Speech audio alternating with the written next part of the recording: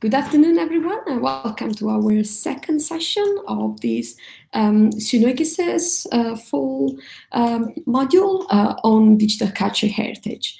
Today, we're talking about digital geographical annotations, and our speakers for today are Elton from the Open University and Gethin Rees from the British Library, and we will conclude with a tutorial that I will give myself.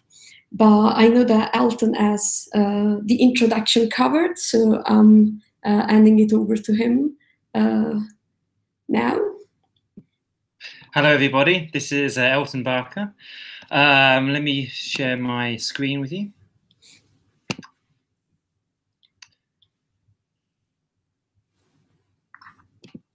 Is that working for everybody? Do you see it? Yes. Okay, start. So this session is about creating and visualizing geo-annotations. As Valeria has explained, the geo there is the geographic annotation, so ways of making notes about geographic features in online documents. And I think also the important question is, why bother about this? So the tutorial is going to be split into three. I've got the privilege of kind of setting things up, and I want to talk about various aspects of geo-annotation from the perspective of a researcher in the classical studies. So, my day job is doing ancient Greek stuff. I'm particularly interested in how ancient Greek narratives represent space. So that's my way into geo-annotation. So I'll be talking about ideas of counter-cartographic space, by which I mean narrative space rather than Cartesian geography, Google Maps and things like that. Secondly, really bringing out the idea of textual maps and what different features emerge when we think about how narratives organize space and represent spatial features. And then thirdly, and I think one aspect of the kind of, what I would claim to be one of the characteristic features of counter-cartographic space and textual maps, networks and place relations. And I'm going to be talking about these and setting up various issues, I'm going to be talking about them through two different projects that I've been working on. First of all, a project looking at the ancient Greek historian Herodotus, and that was a Hestia project. And then secondly, the Pelagios project's annotation platform called Recogito. This is something that Valeria will be getting onto in the third section of the tutorial. Second section, Gethin will take over, and Gethin will talk about geo-annotation really from a GLAM perspective. So that's galleries, libraries, archives, and museums. So basically geo-annotation in cultural heritage. He's going to be talking about geoparsers, this mechanism of extracting geographic entities from different kinds of documents, then using Google Fusion tables for geocoding, and then thirdly, Palladio, which is a network visualization tool for visualizing the data on the map. And I'm going to be paying particular attention to that because I've been generating networks too, but in a very hand encoded fashion. So I'm going to be switched on to what Gethin is talking about there. And then in the third part of the tutorial, this is when things really get kind of hands-on. This is where Valeria will be talking in more detail about Recogito, this annotation platform that I'm going to be mentioning in my presentation.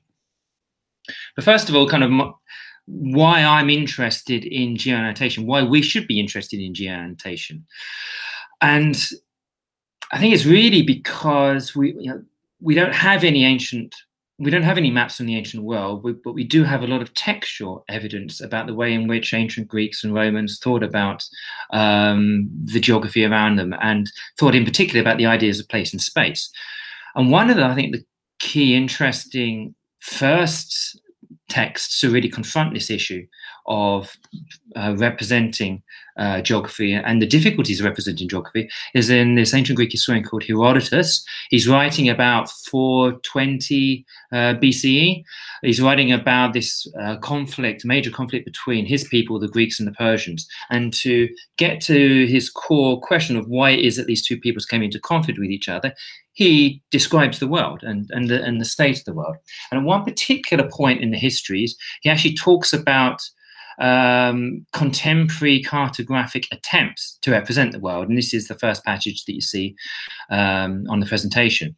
I laugh to see how many have before now drawn maps of the world, not one of them reasonably, for they draw the world as round as if fashioned by compasses encircled by the ocean river, and Asia and Europe of a like extent.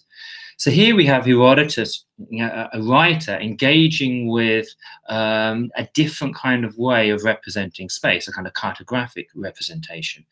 And I think what's really interesting is how Herodotus encodes geographic information in his narrative. And this is what survives from the ancient world. And I think it's really interesting to try to extract that information and use that to dialogue with our own ways of representing space. When we're so familiar now with mapping technologies and Google Earth and things. And this is one thing that an ancient world scholar called Alex Purvis has talked about. She's talked about how this idea of the spatial legacy of a plot, of a narrative, is really pervasive in ancient Greek thought, where songs or narratives might be conceived as pathways or routes through a particular kind of writing. So I think this gives a different kind of ground up view of how one puts together space, and then an interesting, I think, confrontation of our idea of maps, of places as kind of dots on maps. So there's a kind of counter-cartographic impulse, I would suggest, that can be extracted from the ancient world. To give you another example, for our project that was focusing on trying to extract geographic information, spatial information from Herodotus, that was called Hestia. We took one particular book, that was book 5 of Herodotus' histories. And this is the first, what I've given you here is the first sentence from book 5 of the histories. Those Persians whom Darius had left in Europe under the command of Megabasdas, finding the Corinthians unwilling to be Darius' subjects, subdued them before any of the other people of the Hellespont. These Corinthians had already been roughly handled by the Pausanians, for the oracle of the god ordered the Pausanians from the Strymon to march against Perinthus. Now, this is just a typical sentence in Herodotus, but there's already a lot of spatial information encoded here, not just place information. We're going to be looking at one example of extracting place information in a second. But I've used this passage to kind of draw attention to how there are other elements here that aren't just about settlements. There's also geographic features, such as the Strymon or the Hellespont. There are broader conceptual ways of thinking about space and place. Europe, for example, what does Europe mean in this context? And I think even more importantly, there's a way in which spatial information is encoded through the people that Herodotus talks about. Herodotus talks about the Persians, the Corinthians, the Pausanians. All of these references to people here are important ways of also describing the space, in particular movement through space of these peoples. This is something that Franco Moretti has talked about regarding the place-bound nature of literary forms. And what I was particularly interested in with the Herodotus project was trying to extract these ways of encoding space, to not just place name information, but also people information, and draw out the kind of the connections between them, and using maps as a way to bring to light, as Moretti says here, the internal logic of a narrative, to see how a narrative is constructed through spatial references. With the Herodotus project, we were using various different methods, some quite theoretical and geographical, and others more from the digital, what was then the emerging digital humanities. This goes back to 2008. A kind of a newish resource on the horizon then was the Perseus Classical Library. And this was an amazing kind of first step up for us, in that we thought we would have to encode the text of Herodotus ourselves, but we were put on to the idea of using Perseus, and what I later learned, the button not to press, the XML warning orange button there, which if you do press it, you get something like this. This is the XML TI encoding markup behind that page of Herodotus you saw, with already important spatial information encoded. So the key thing here is to look for is Halicarnassus. That's where Herodotus is from, and all within the kind of the pointy, kind of scary brackets is the metadata relating to Halicarnassus. This was already marked up or tagged. This is your geo-annotation in the Perseus text. So in other words, instead of having to do it ourselves, there was already the beginnings had been made by Perseus. We were able to then go through the text quite trivially, extract that data into a database, tidy it up a bit, and then basically plug Herodotus into mapping software to then investigate. Now, as part of this kind of setup, I also want to kind of draw attention to some of the quick wins and also the obstacles. So one of the quick wins here is that at an instant you can get a glance, get a comprehension of Herodotus's world. We've color coordinated the different entities. So the red dots you see are settlements, the blue dots are physical features such as seas or rivers, mountains, the yellow dots are kind of regions.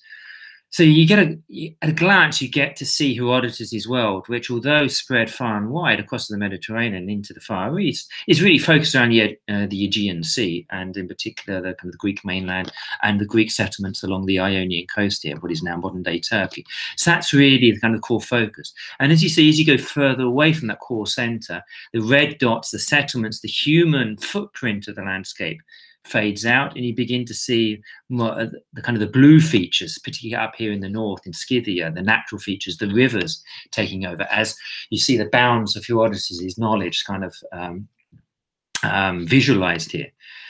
But hopefully you will also see the problems in that, first of all, we're representing settlements as dots. Well, maybe that's okay, but what about a river, a sea? What about a region such as Europe, as we saw before? To represent that as a dot is hardly satisfactory. And that really gets to the issue of, and the problem what you were rubbing against, what we were rubbing up against with was the technology. So this, we were plugging Herodotus into existing technology, in this case, a GIS. How was this helping us to think about Herodotus's narrative in a different way, and particularly the kind of the way in which Herodotus makes connections in his narrative and the way in which he moves through space? This is just a static image, and so I think there's also an issue with what kind of technologies that we're using and how they, to a certain extent, enforce their own ideology in what we're doing, and that's something to be, I think, to be aware of. What we were interested in particular, in this idea of cartographic space and mapping textual space, is to draw out the connections that Herodotus makes between places, which we certainly didn't see in that GIS map. So to give you one example, again from book 5, Herodotus says, "These men's borders, it is said, reach almost as far as the Annotating on the Adriatic Sea. They call themselves colonists from Medea. How this has come about, I myself cannot understand, but all is possible in the long passage of time. However that may be, we know that the Liges who dwell inland of Massalia use the word Sigonai for hucksters, and the Cyprians use it for spears." So here we see in a typical sentence in Herodotus' histories, Herodotus crisscrossing back and forth across the Mediterranean, drawing connections between places that are not topographically connected. So those places are not next to each other on a map, but nevertheless Herodotus is drawing a connection. If you like, what we get to see here is a topological connection, a topological map. So I mentioned before how we were interested in how peoples can represent places, and here we see peoples being used to reference places, the Liges, the Eneti, the Cyprians, important geographic spatial elements in the text that aren't place name information, such as we were able to extract automatically from Perseus. So there was other information that we could geo-annotate here. We're also interested in kind of relating those places and peoples to each other. So we came up with this idea of reading through this one section of the text, book 5, it's a central book, and looking at each sentence and seeing if there was some kind of spatial entity, either represented by a place or a peoples, talked about in that sentence, and if it is related to another, and then basically drawing a relationship. And there were different ways in which we could think about the relationship, whether depending on whether there was movement or no movement, transformation or not any transformation. I won't go into any details here, but I'm happy to answer questions about that. But really the point here is trying to think of a network picture here and a qualitative network picture. What do those network relationships mean? So we conducted this investigation. It's a very philological approach, really, very non-digital approach. We just basically used an Excel spreadsheet. We identified the spatial entities. We put them into different columns. We related to them each other. And then the digital element was the visualization. And this is what we ended up with. This is your obligatory spaghetti monster when you're trying to visualize complexity. And, you know, of course, Herodotus' history is complex. We should have understood that. And trying to, even just one book of Herodotus, trying to explore the spatial relationships of one book. It's a lot of lines, there's a lot of spatial information encoded in there, was going to be a challenge, as you see. So one, I think, big problem, again, challenge for us all when we're encoding, particularly, I think, text and encoding geo-annotations in text, is to think about, well, the output, and think about how you visualize that output, to simplify but not to underestimate the complexity. And this is something that Irad Malkian, who is one of the leading theorists on network analysis from a historical perspective, less so literary, but from a historical perspective, has talked about. You know, and he's talked about precisely this idea of spaghetti monsters that require long verbal explanations.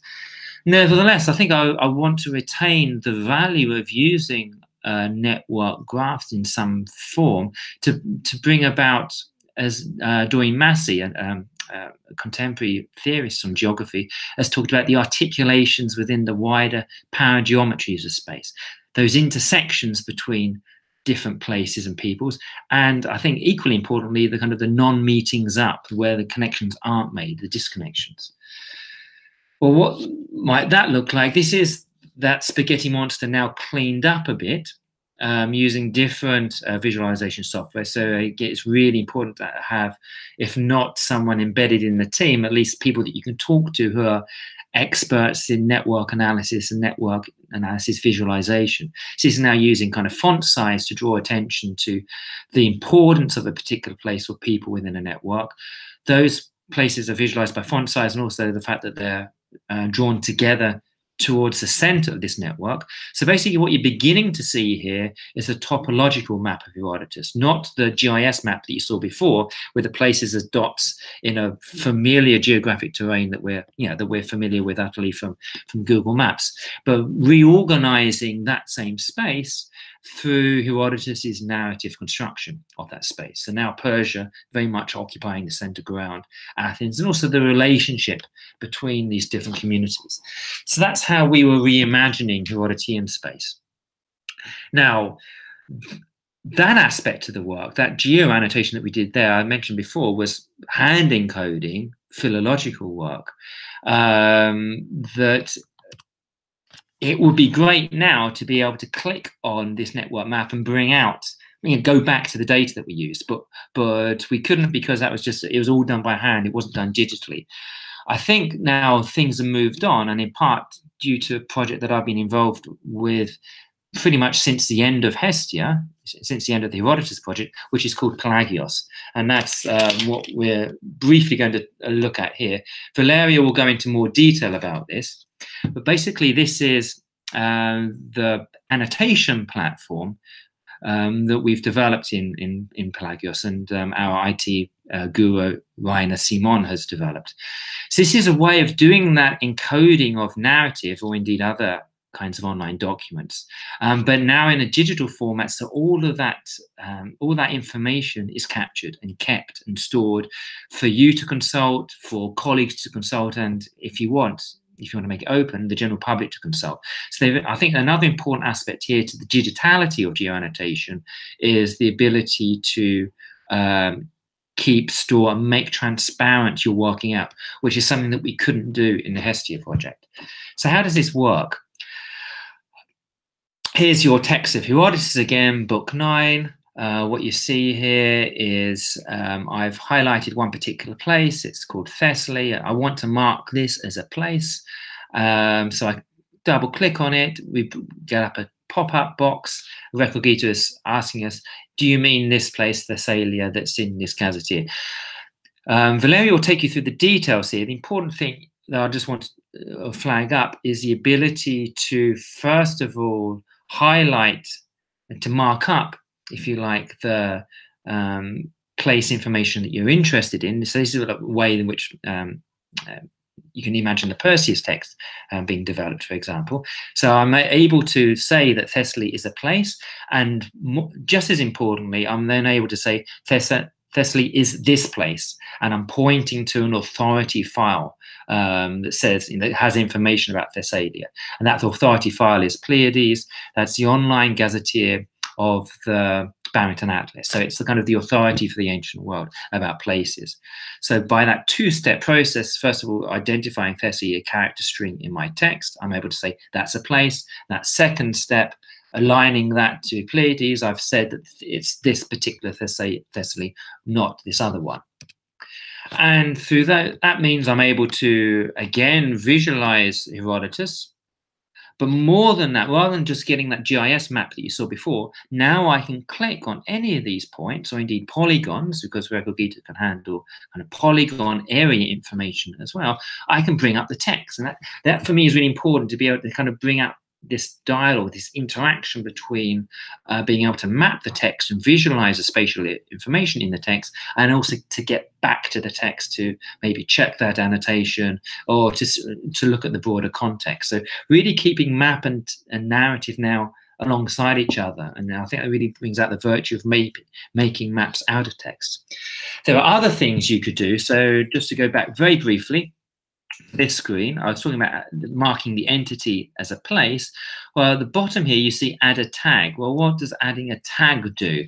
Well, you can develop a schema for adding tags. And here's one example. This is, I've mapped the famous catalogue of ships in Homer's Iliad Book 2.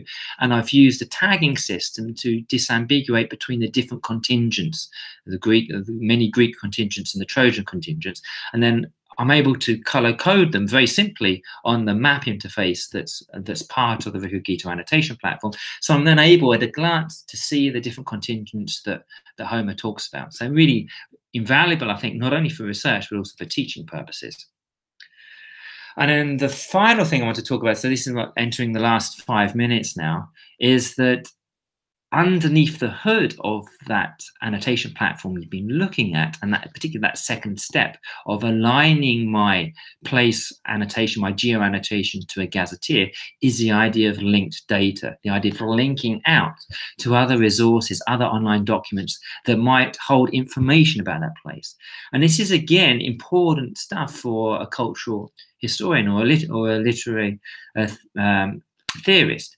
Because places aren't just isolated objects, as we've seen with Herodotus. Herodotus is constantly relating places to each other, and to get a better contextualization of the places ourselves, we can, and in the future, I think, link out from texts like Herodotus to other kinds of information, other kinds of resources that hold really important information about those places. So Edward Casey here talking about how places also gather experiences, histories, and really the important relational nature of the place. So what might this look like? Corinthus is one place that Herodotus mentions at the beginning of Book 5, if you remember. Here, using a different tool that Pelagios has developed, we now see other kinds of information that other kinds of resources that hold information about Perinthus, largely kind of coin collections. This would be a way as a classicist to explore different kinds of disciplinary information, archaeological information in particular, that as a literary critic, I wouldn't necessarily have immediate access to, but would nevertheless might be important for my understanding, in particular my contextualization of my work on Herodotus. So in kind of a conclusion to this section, I want to leave some issues about what I've just shown, because I seem to have given a kind of a nice narrative evolution from the kind of the issues that were arising when we didn't have a digital annotation platform. To now Recogito, this annotation platform that Pelagios has developed, solves everything. Well, not quite. So I'm just embarking on a new project about Pausanias, which is even more spatial than Herodotus. It's really about the construction of space and the construction of a sense of Greece, actually, in the ancient world. That's been incredibly influential on the way people still think about Greece and the way archaeology is done, for example. So this is me annotating using Recogito, geo-annotating using Recogito, place information. So this is, if you like, that first screenshot of Perseus that I showed you. This is just place information, and I've each of these place entities, each of these entities I've marked as places, and then alignment to the gazetteer. So this is places as entities. But there's other information here. So there's also spaces as well here. There's the idea of locatives, grammatical constructions on the Greek mainland facing the Cycladic Islands. These place entities aren't isolated islands. They are part of a narrative. So it's really important to capture that information. There's other information here too. There are time identifiers when you have rounded, where once the Athenians at silver mines. So there's also the sense of place, space, and time coming together. The famous notion of Bakhtin, the chronotype, how space and time are related to each other. And that's a kind of fundamental characteristic of narrative itself. And then there's also aspects of focalization. When you have rounded the promontory, when Antigonus, son of Demetrius, was ravaging their country. So there's a lot of other information to capture here that I think enriches the idea of the geo-annotation. So what I mean to say is that there isn't just the kind of the narrative voice here, and I think there's an interest above us just extracting geo-information here that Pausanias is encoded, but I think it'd be important for us to think about who is visualizing, who is talking about the particular kind of spatial information at any particular moment in the narrative, and being able to extract that. And then it gets really complicated, because then we can think about relationships as well. So relating these different spatial entities to each other. So it's not just the single entity, again, in isolation, but thinking about how those entities relate to each other. For example, the Cycladic Islands and the Aegean Sea being on the Greek mainland, for example. Recogito can enable you to link those different entities with each other. But I think a key, question for us is, well, okay, we can link, but what are we linking? What are we doing when we're linking? So what kind of schema can we come up with that can make sense? And that, okay, some kind of spaghetti monster might well be the kind of the end result, but at least we can pick our way through that spaghetti monster and make sense of it. So really, the idea of geo-annotation or semantic annotation more generally is about complexity, it's about plurality, and above all, it's about interpretation. And that's really the kind of key thing I want to leave with you, in that as you're doing geo-annotation, it's not just about identifying a place, it's really getting an annotation platform like Recogito is getting you to think about, what does place mean in this context, and how can you relate it to other entities that are important for thinking about that place. Thank you. That's my bit done. Thank you, Elton. I think this links up perfectly, really, with our previous class and with some of our future ones. So thank you very much for that. And I'm handing it over to Gethin now. If you mute yourself, you're now presenting to everyone. Hello there, I'm Gethin Rees from the British Library. Good afternoon. So I'll just share my slides with you now.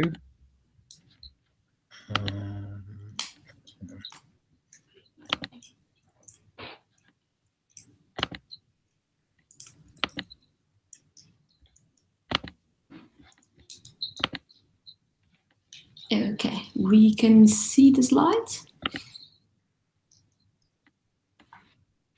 Okay, so my name's Gethin Rees. I work as the curator of digital mapping at the British Library, and when people want to come and use the collections of the library, people often come to me suggesting that they want to visualize the collections on a map in some way, or interpret or do some form of spatial analysis using the collections. And on the whole, that usually means they want to make this relationship between text and geography that Elton outlined earlier. Now, what I'm going to do in this presentation is introduce a few other tools that you can hopefully use in your own research or in writing your own thesis. And I'm introducing tools that are really available to you through the web. Now, as Elton also mentioned, it's important to ask why visualization. And when we think of visualization, we think of, aids that range from scribbled diagrams to virtual reality environments. And how can these be useful to research? So Elton really outlined a lot of potential use cases.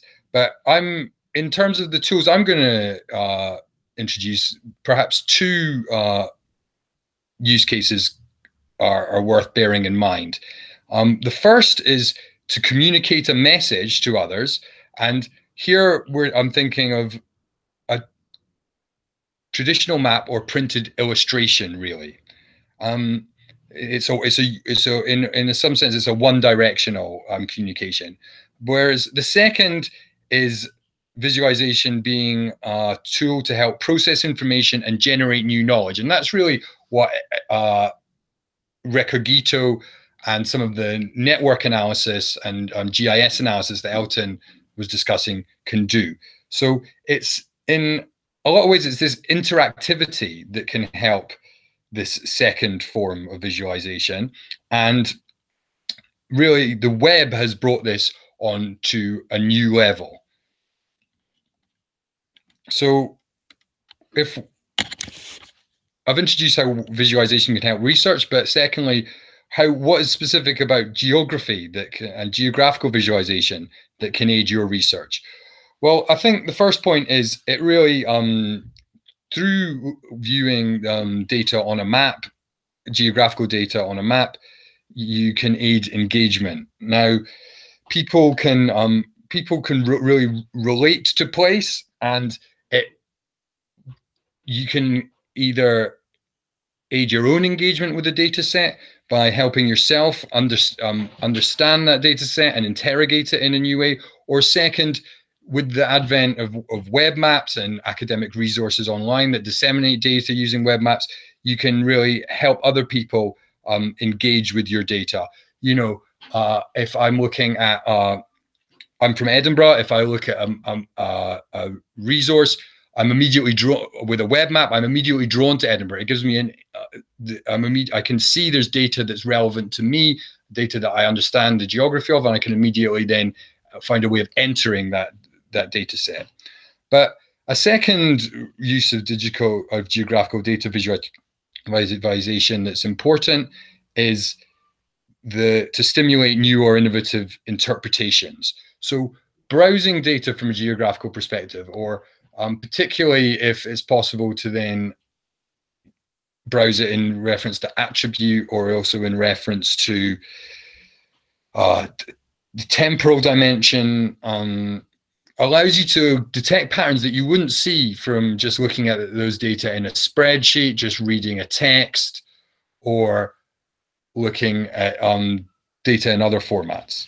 So that can then send your research off or in really new directions, and really help to further your understanding of the data. And finally, when you have a very large set of data, we're now living in this era of big data. Many of the British Library's data sets, such as our newspaper, our OCR newspaper collections, or our web archive, do count as big data in that they're difficult to work with on your own computer, on your own laptop, say, and due to the processing power that's available. And being able to quickly summarize those large data sets on a map can provide a really useful overview and help you understand quickly what might be missing from the data set. Are there errors in the data set? What types of interpretations might I be able to use this data set for? So I would say through engagement, through stimulating new or innovative geographical interpretations, and through examining big data sets, geographical visualization can be really useful. Now, Elton has really given a very nuanced and frankly extremely erudite discussion of the relationship between space and place, and the relationship between spatial narrative and place. But I'm just going to make a couple of points that are related to that, that are a couple of issues to just bear in mind when you're thinking about using the tools that I'm going to introduce in a minute. So the first is that humanities dataset don't really deal with location. They contain places, and the tools that I'm going to introduce, like a traditional geographical information system, basically visualize locations, and that distinction is an important one to bear in mind. So these places don't exist. A place doesn't exist without time. So, for example, if we think of London, or we think of the term Londinium, the two make one think of quite a different place, despite the location they share in common. Sorry, Gethin, are you showing something on your slides that is not just wide geographical visualization? No, I'm okay, I'm going to sorry. come in a second. No, that's fine. No, but no, I will come into that in this. I'll be, when I come to the demos of the tools, I'll be dealing with that. There'll be more slides. Now, the second is that today we will be visualizing places as points only, and we have to bear in mind that this is reductive, as Recogito shows. You know, points, polygons are potential visualizations of place, but also networks, and there's uncertain, and visualization of uncertainty are important too.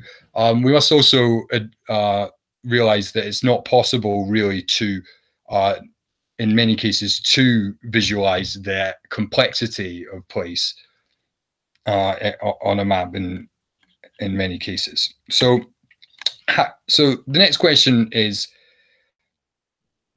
how to visualize these things, and I'm going to just introduce these three tools as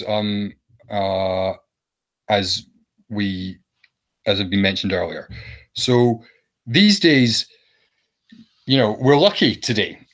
10 or 20 years ago, we would have you would have, in order to do geographical visualization, you would have had to have used GIS software or write code, and that required particular training and expertise.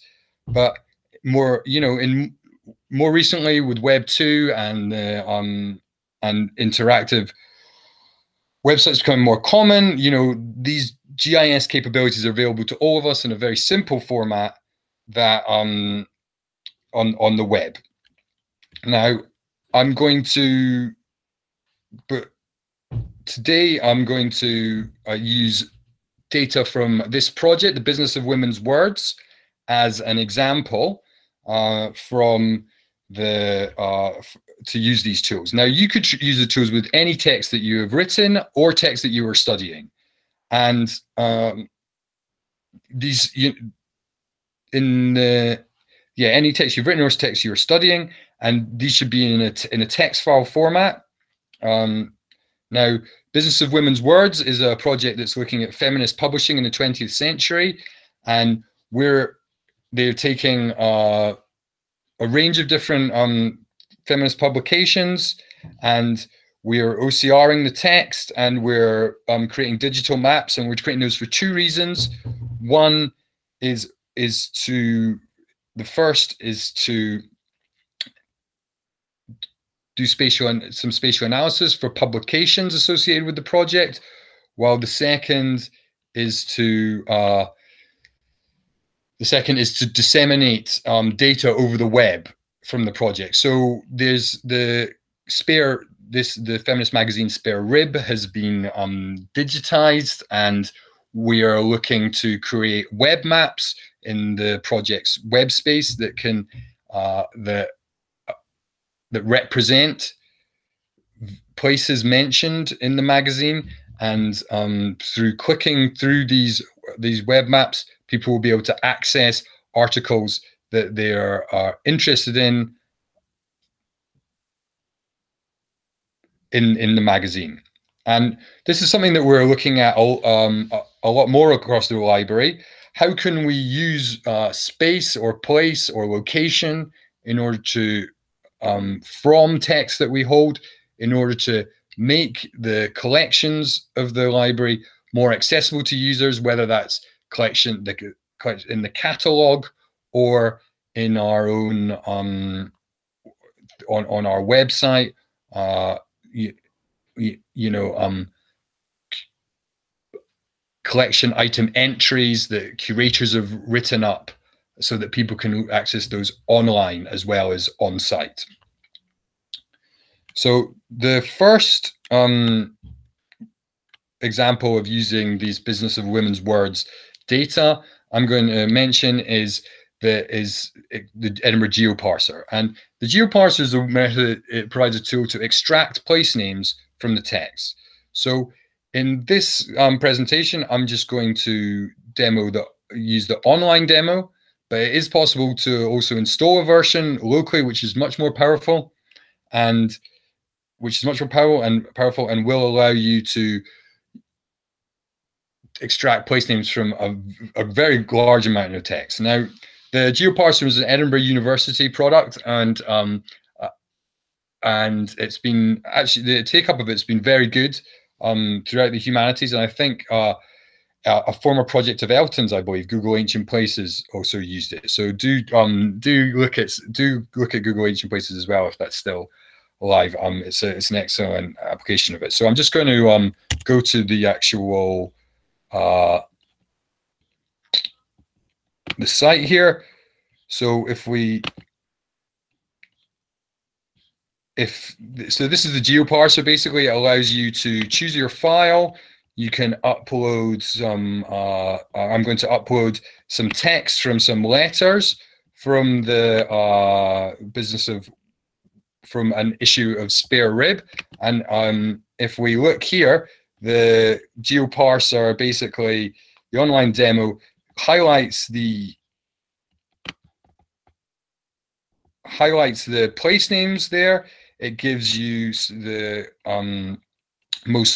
it basically queries geo names, which is a gazetteer, similar to the gazetteer like Pleiades, but for modern places, the Pleiades is one of the gazetteers that Recogito uses, and it was discussed earlier, I believe. And so it gives us the coordinates for the places here, and puts the places from the text on the map. So this is when I first showed these this to the researchers on the project, they'd been buried deep in these issues of Spare Rib, close reading them, and they immediately, looking at the map, they immediately saw that there are issues with it immediately prompted questions in their mind about the regional development of the movement and whether the movement was urban or regional, urban or rural, and the relationship between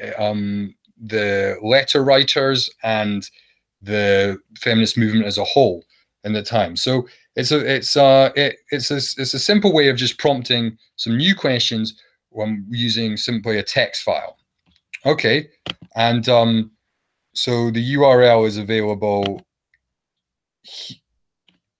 on the slide here for the demo, and there's also an excellent tutorial there on the Programming Historian site. I mean, I'd really recommend the Programming Historian set of tutorials anyway for a very wide variety of digital skills that are relevant to the humanities. But the GeoParser tutorial is great if you want to actually install that and get it working with a larger text locally. So the next tool I'm going to look at is geocoding with Google Fusion tables. So in some cases, you might have a spreadsheet with a column of places already. And in these instances, in Google Fusion tables can be very useful. They do make some very useful tools, Google, despite some of the other issues that we face in using their products. But so if I go to the fusion table. It's as simple. It really is an extremely simple process. In order to create a fusion table, you can simply upload a spreadsheet.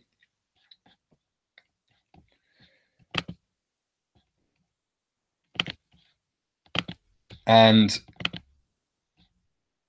it's either a spreadsheet or a CSV file. You'll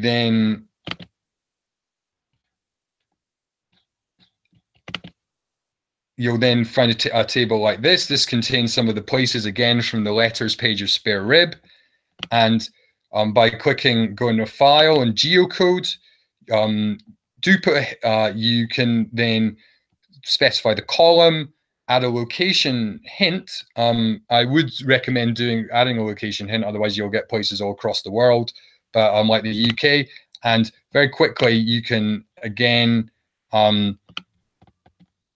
have a map with the distribution of the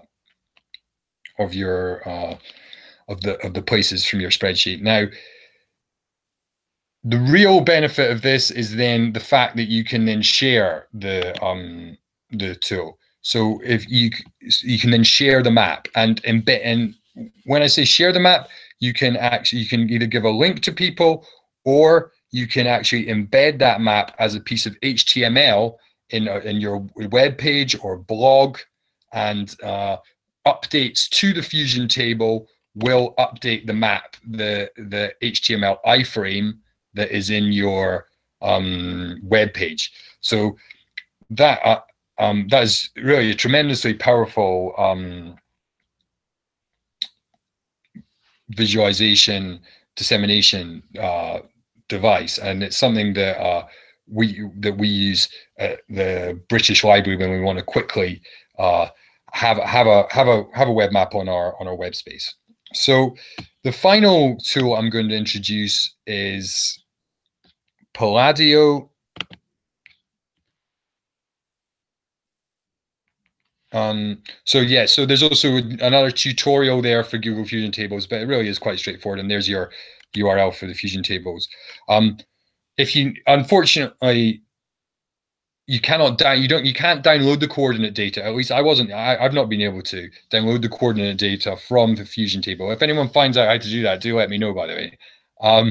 But a tool, this batch geocode tool is a tool for actually allowing you to download the coordinate data. And with such downloaded coordinate data, you can upload that to Palladio. Now, this is a really powerful data visualization tool for the humanities. It's really a great piece of work from Stanford, the Humanities and Design Lab. I think they've really got their user experience working well there. The tool looks really beautiful, and the maps that you can produce are really great on there. Now, I've not got time to get into a lot of the detail of some of the more powerful features of the tool today, but do check it out. There's a couple of tutorials here as well, but I will just show you some of the basics. I can upload a spreadsheet. You do need coordinates already for this. So if you'd use one of the geocoding tools that I discussed earlier, you can to add coordinates to your place names, or a spreadsheet that you've taken from the geoparser and that you've added coordinates. You can then put these places into the box and click load. One thing that should be noted, actually, and it took me a little while if you're using this, is that the coordinates need in order for them to display properly, you need to put both coordinates in the same column with a comma between them, and you put coordinates in the same column with a comma between them. So there's one column for both coordinates, otherwise it won't work.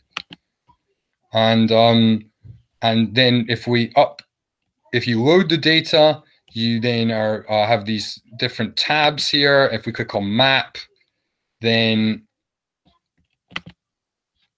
you click on map, new layer,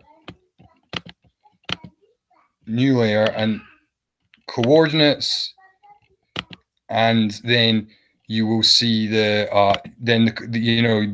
points that appear on the map. And I think going back to what I said in the initial instance about the two forms of dissemination, Google Fusion tables will allow people to have an interactive map that you can embed as a piece of HTML in your web page, whereas Palladio here, I think, although it has a lot of powerful functions that are useful in such as the network analysis function that Elton alluded to earlier, I think that it also allows you to produce nice looking maps that you can then use in your publications or in your thesis really very quickly. I think a map like there's a scale there. A map like this would look excellent in your thesis, and so it goes back to that traditional map communication model that for a single direction of visualization example. So so that's my third tool. And there's really, as I mentioned, actually, it's really well documented, and Palladio has some excellent tutorials. So just to sum up then, I would say geography offers a new perspective on your data. It's really often surprising what you will can appreciate from visualizing the data geographically, and just give it a shot. You don't know, all you need to do is throw the text into or throw a spreadsheet into some of these web apps, and you really don't know what it might throw up. Exploration can really give you new insights and change the course of or change the direction of your research. Thank you. Thank you, Gethin. That was, always useful to expand our suite of tools. I didn't know Palladio very well. I'll definitely check that out. And I will now turn my camera on. Yeah. And I will conclude this seminar with a brief tutorial of Recogito, which is one of the tools that have been mentioned during this presentation. And Elton has already shown some research application of Recogito, some of its functionality. So what we're going to do together now, it's really a short, brief how to create your own annotations in Recogito. I won't go too much into why this is useful and what are, the problems and what are, the conceptual pitfalls that you can find. I will just show you how to create your annotations in Recogito. So let me share my screen.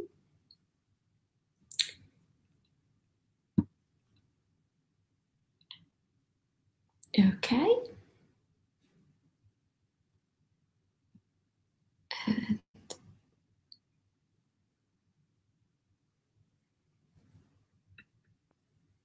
All right. Let me also find. Okay, this is our Recogito window. Can you see my screen? You're all muted. Yes, we can. Okay, great. Okay, this is our Recogito window, and Recogito is a free online annotation platform that allows you to create annotations on both text and image format, and to a lesser extent on spreadsheets as well. So our example that I was already preparing in the background is one of the books of the Thucydides, History of the Peloponnesian War, and I'm just uploading it into Recogito, and you can see that the upload process is very, very, it's quick and easy. You just drop it. But the way I wanted to show, the reason why I wanted to show you the upload process is that I wanted to bring attention to this little message that you get here, which is this, do you want to apply automatic annotation or not?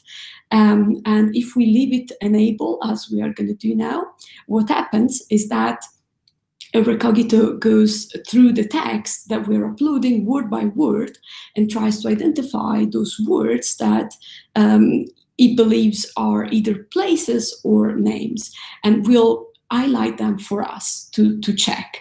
And of course, we cannot rely 100% on the accuracy of this, and we cannot rely on the fact that Recogito will catch all the kind of information that we want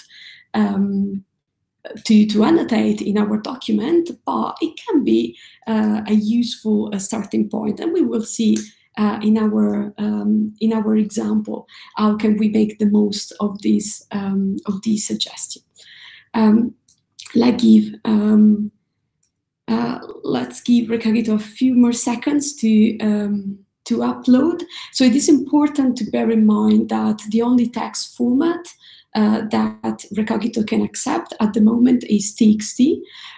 You can create or you can convert TXT documents with any of the most common text editors, so Word, but also OpenOffice and Google Documents export in TXT as well. So that shouldn't be a problem. But this is the only text format that Recogito can deal with.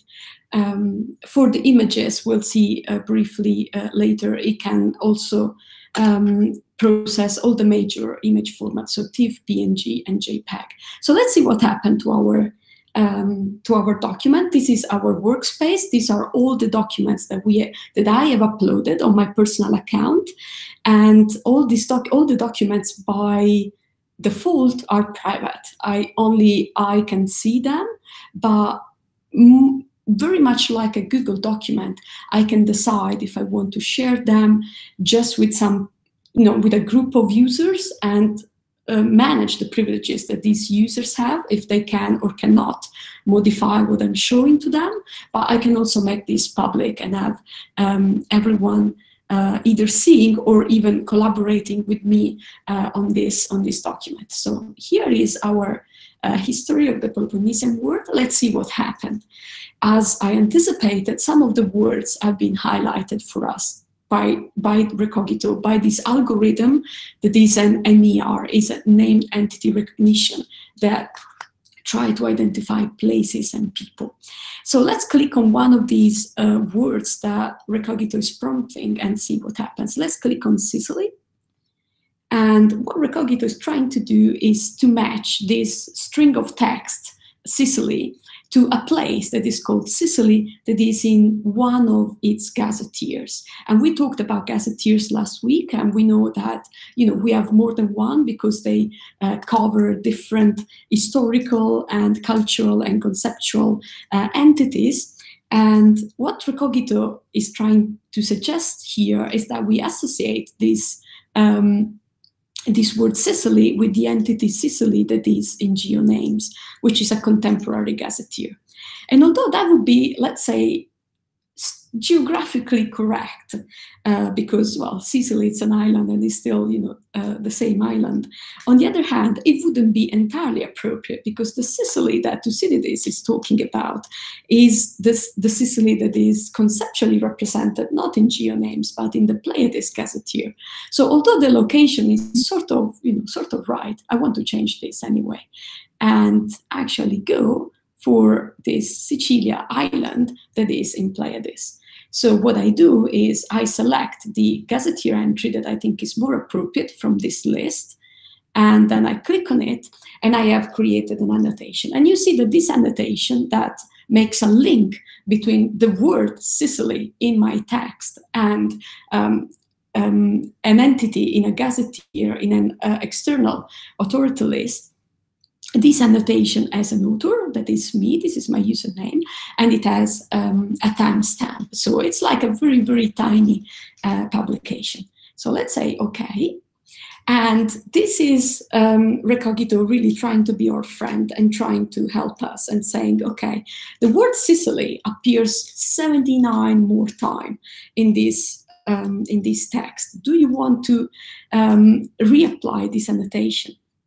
So this feature in Recogito can be your best friend or your worst enemy.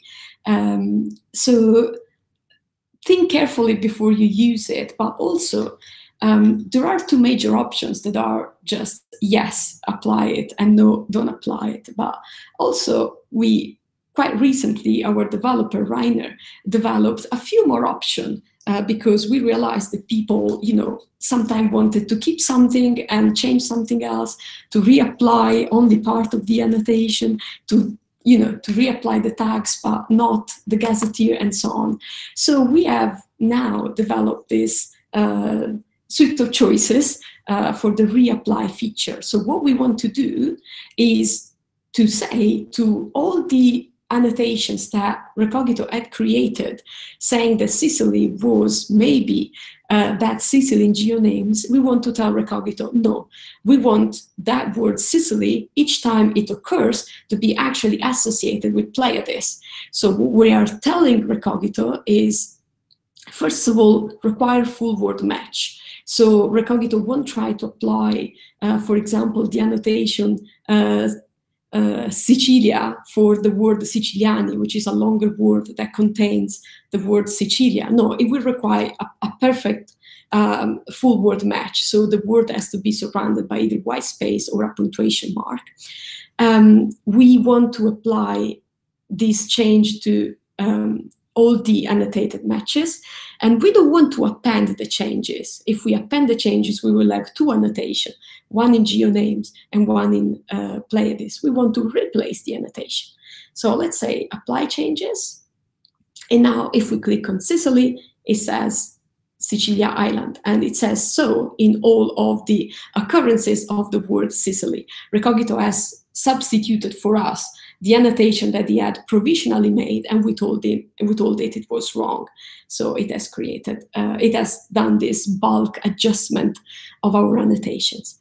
But one of the point of doing annotation of a text is also to identify those connections that are not as explicit, not as obvious as they could immediately be. So for example, the word Trinacria is just another way to call Sicily, and this time actually Recogito and Pleiades code this, so this is a good guess. Trinacria is actually one of the names of Sicily, so we can just confirm this and say okay.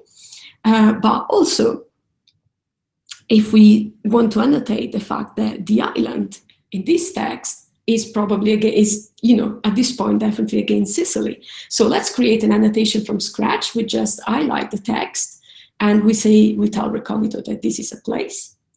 And Recogito is trying to guess, what is this island? Is it Crete? No, Recogito is not Crete. So let's go to change.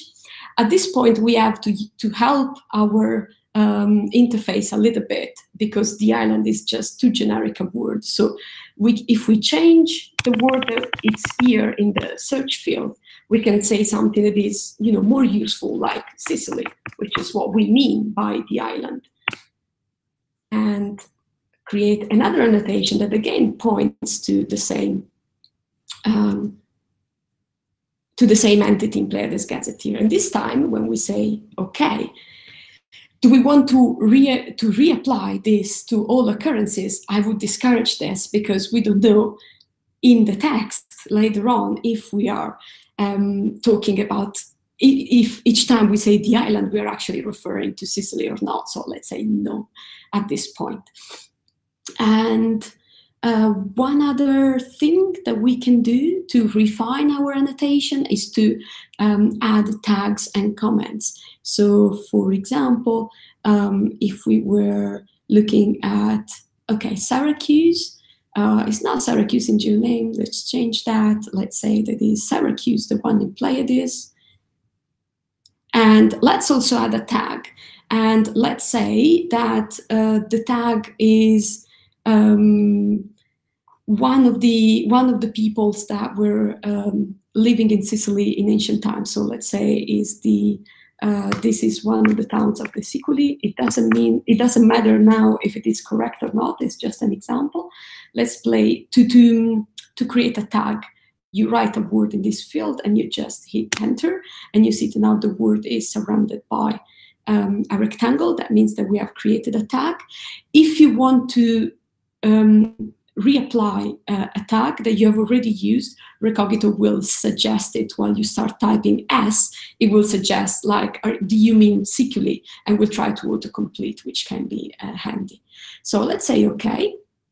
Now, in this case, if we want to reapply the annotation, we are reapplying not only the match with the gazetteer, but we're also applying the tag to all the occurrences of Syracuse. So let's replace annotation. So we will get rid of the geonames one that was wrong, and let's say apply changes. Now, all the occurrences of Syracuse will have the tag and the match with the Pleiades gazetteer. Okay, very quickly, we can also create annotations about things that are not places, but the reason why Recogito works particularly well with place annotations is that we can then create map-based visualizations of our text. And as Elton showed before with Herodotus, you can already have at a glance an idea of what are the places that are most prominent in this text. And you can see that some dots are bigger than others because they have received more annotations. So this is the dot for Sicily, I bet, yes. And you can see the annotations one by one, as we have seen, and you can check a little bit of context. And for example, I can see that this visualization, of course, is based on both the annotations that I have created, but also the annotations that Recogito has done automatically. So actually, only the green one are verified and the gray one are automatic. And we can already say for sure that the Italy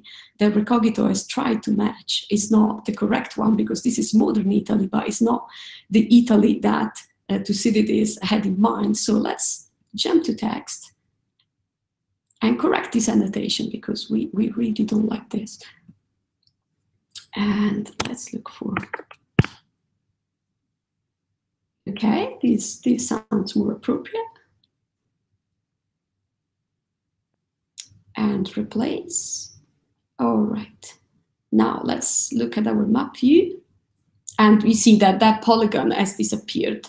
And now Italy is just, you know, a center point, is a more generic, more blurred center point to show the concept of Italy in ancient times.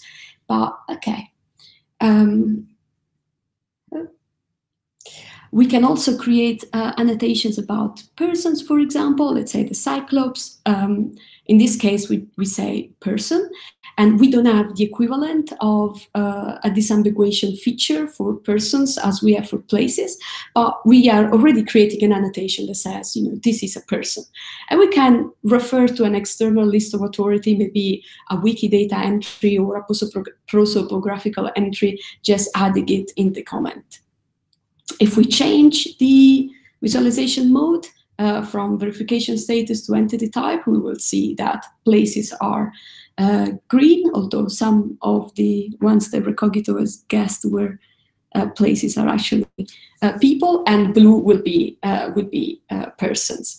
If we were tagging events as well, so let's say to sail, okay, let's say that we are very much interested in tagging movement.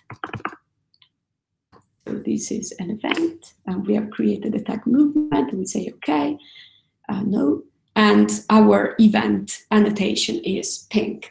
Now, because we really don't have time, I just want to show you super quickly that Recogito can also annotate more than one document, more than one file at a time, creating one single bundle of documents. So, for example, we could upload different documents together, different files together. Like, for example, here we have 5 different accounts from 5 different authors of the ancient world. They are all describing the same place, that is Arabia. And in that case, we can then, these are annotations made by students. I have no responsibility on the accuracy of these annotations, but the annotations are then visualized all together. But at the same time, we can then color code by part and see from which of the different documents the annotations come. And when we see something white, it means that I've received annotation from more than one source, which usually makes it a more interesting case to go check. Very quickly, I'm going to show you annotation of images. And I will use... Okay, this beautiful map is actually only part of a map because I could only download part of it, but I am very, very, very, very fond of it. As we were dealing with Sicily, I've decided to use a map of Sicily for this demonstration. And as you may notice, it is actually a bilingual map of Sicily. So it has both the Italian and the Arabic. So what you can do when you annotate an image in Recogito, well, first of all, it doesn't have to be a map. You can annotate any kind of image, although, again, the best performance is usually with geographic features. So the things that you can do on an image with Recogito are creating a point annotation or select an area of the map that is relevant to you. So, for example, if I want to create a point annotation and saying that here there is a Cireale, I just click and I don't need to transcribe here. Yeah, well, let's say a Cireale. And say that this is a place. It's not finding it. Let's say search. Maybe let's try it. Okay. We will use geonames for this one.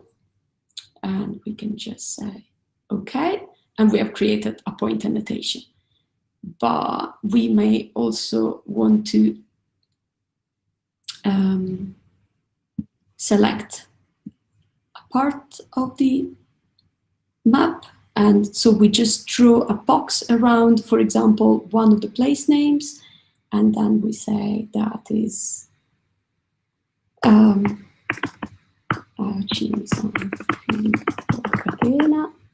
it's a place.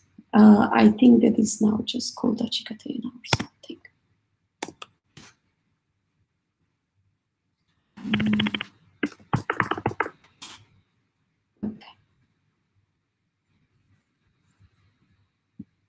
Oops. Okay, you've seen how to create, how to select a part of the image. And if we go into the map view, that you may think it's redundant when you are annotating a map, but it really is not, especially if you're working with bilingual maps, because then you can click on one of your annotations and, for example, compare the Italian word for Messina and the Arabic word for Messina, but also the city of Messina, how it was drawn on the map. Of course, you can also create a bundle of maps in the same way that we have seen a bundle of text documents before. Like in this case, this was a British Library project. Some maps were crowd annotated, and that was the Egerton Atlas.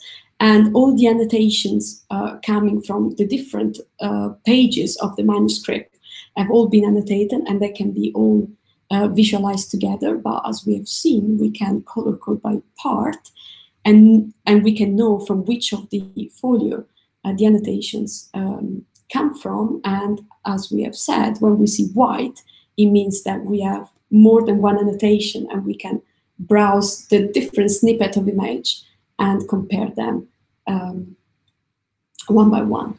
Okay, we are running out of time. Just quickly, when you have created your annotations, you can then download them. And this is one of the most interesting features in Recogito, is that you can create annotations, very easily in this very simple interface. But then you can download them in a series of, quite useful formal languages, from a simple CSV to JSON LD, and we can also now export in TI XML, that we retain the place annotations. If you want to know more about Recogito, just go on the Pelagius Commons website. There are also other tutorials in the previous Sunoikisis classes, and I think we can stop here. I can stop my screen sharing. Okay, and if there are any questions, I'm very, very happy. I'm just checking now the comments. Gabby saying, do you want to say that aloud, Gabby? The comment that you've left in the chat? No, okay, it's all right. And Anissa is asking a simple question. Montesian translation into Portuguese of Herodotus.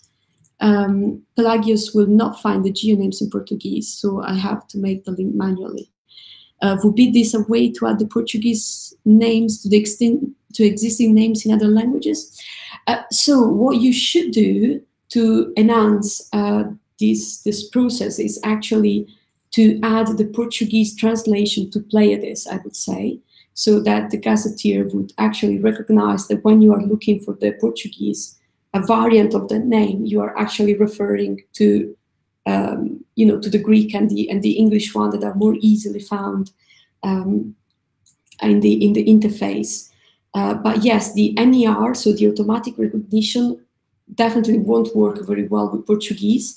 And also, I'm afraid that in Pleiades, there is a bit of a lack of languages that are not either the original language of the place or English. So I would be, also creating a Portuguese gazetteer would also be a possible approach.